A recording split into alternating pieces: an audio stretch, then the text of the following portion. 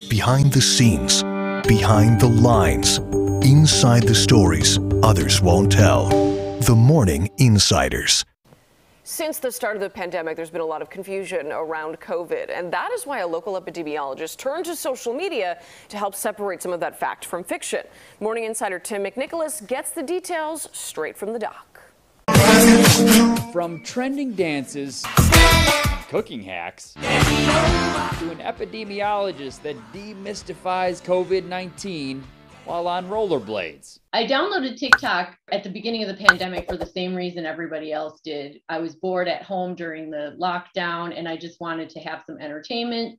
But since then, Chicago-based epidemiologist Katrine Wallace has become a viral TikTok star for her videos addressing COVID-19 misinformation. I would say the biggest reasons people don't want to get vaccinated at this point are they believe it is experimental. I think people misunderstand the clinical trial process and the fact that all of the steps, the normal steps, were taken. She says combining the latest TikTok trends with scientific data has had an impact on her followers. Every single day I get messages from people saying, you know, my mom decided to get vaccinated because we watched your videos. She's putting a trusted face to the information to help her audience make informed choices. If you empower people with data, it helps them to make better decisions for themselves and for their families. And keep the truth trending. Tim McNicholas, CBS 2 News.